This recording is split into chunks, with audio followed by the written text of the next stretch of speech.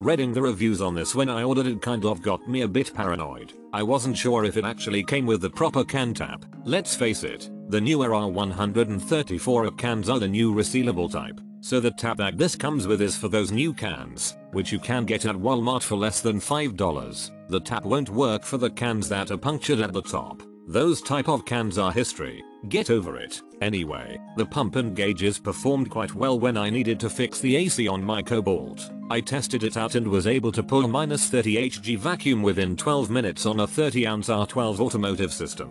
Not bad at all. I will upgrade when something fails, but it seems perfect for occasional use so far. I will be using it to pull the system down again after completely going through the system and replacing components. We'll update then. The gauges and pump got me through a novice mechanic reinstallation of an AC compressor and condenser for an R134a system without issue. All adapters to connect to the car's high and low and pump are included.